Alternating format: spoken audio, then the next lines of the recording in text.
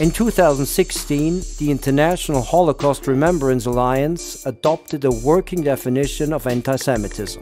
The definition lists 11 specific examples of anti-Semitism, including the claim that the existence of a State of Israel is a racist endeavor, or comparing contemporary Israeli policy to that of the Nazis. In 1948, Hannah Arendt and Albert Einstein, among others, compared the Zionist religious and ultranationalist Herut, or Freedom Party, to Nazi and fascist parties in Europe. Today, such criticism would be a clear violation of the above definition of anti-Semitism.